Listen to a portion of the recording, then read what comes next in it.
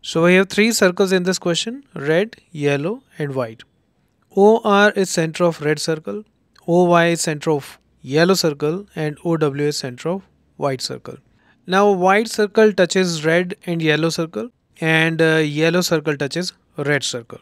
The radius of red circle is 5 and the distance between OR and OY is 1, and we are supposed to find the radius of the white circle. The way these circles are aligned, if we draw a line starting from the common point of red and white so that it passes through OW, it will also pass through the common point of white and yellow.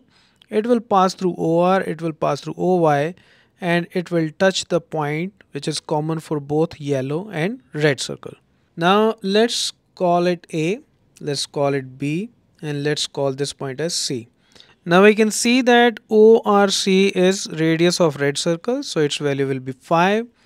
And from here we can conclude that OYC is 5 minus 1, so this will be 4. So this is radius of the yellow circle. This means OYB is also 4 because this is radius of yellow circle.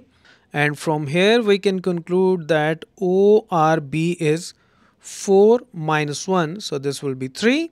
Now we know that ORA is radius of red circle and its value is 5. And now if we subtract 3 from 5, we will get the diameter of the white circle and its value will be 2. And if the diameter is 2, that means the radius is 1, and that is the answer.